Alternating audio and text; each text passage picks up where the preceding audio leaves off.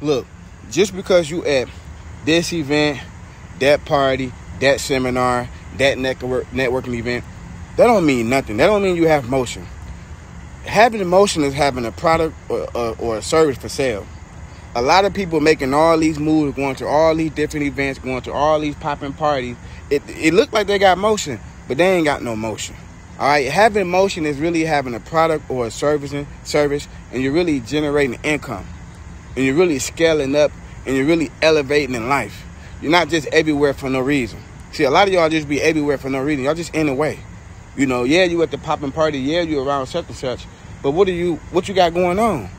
Yeah, you at the events, yeah, you at the networking events, you rubbing elbows, you rubbing shoulders with these people, but what do you got going on? Because they can't work with you or do nothing with you if you don't have no product or no service.